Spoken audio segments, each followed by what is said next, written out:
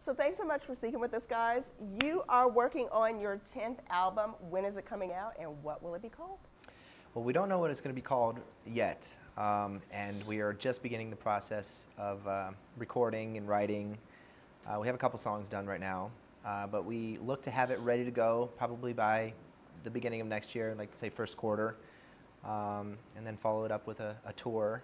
And it's right now we're just discovering, seeing where we want to go. We do know the one thing that we want is great songs that lend themselves to our talents as vocalists and harmonies and singers.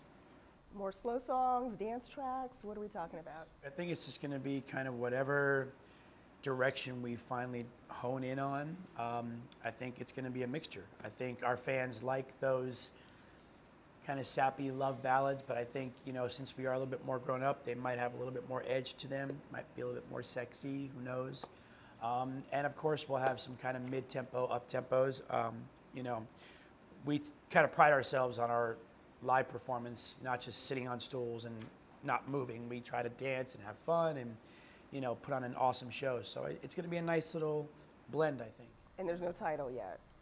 No title, but I'm sure the word Backstreet Boys will be in there somewhere, I'm assuming. But other than that, nothing yet. All right. So we see this big Chex Mix logo in the background. You have a new partnership with them. Tell us about it. They're delicious. Yes. Chex Mix We've eaten the whole band. Reached out to us about collaborating with them. We collaborated with some of the writers from SNL to come up with this little sketch comedy viral video to create a fictional 90s boy band called Snack Street. And they were our rivals back in the day. Mm-hmm. Actually, we were kind of their mentors, and then they became rivals. Yeah. But then we had to take them to school. What else is going on with the group? Are you going to do a Vegas residency? Right now, we can't discuss that.